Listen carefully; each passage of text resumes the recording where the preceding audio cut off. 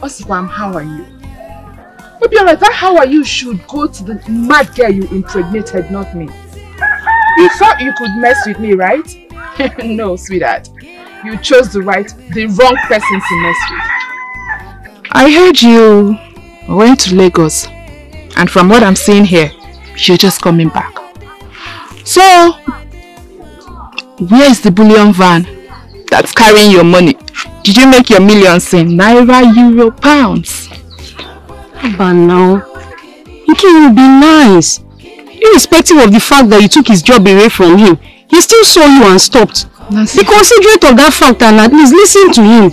Nancy, if you don't know what to say, you shut up. Sorry. What do you think he has to say? Sorry. What do you think he has to say? Nothing! He just wants to say, I'm sorry, please forgive me. Please help me get back the job. I will do whatever it is you ask me to do. It is too late.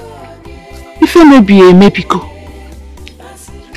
I am sure hunger is dealing with you. Nekwa, you couldn't even afford belt.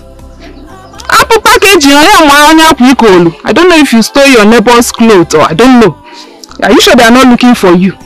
Packaging, forget this thing. Boro make me rich. Don't worry. In your next life, you should learn to respect women and obey some laws. Give a meita, yali meyechi.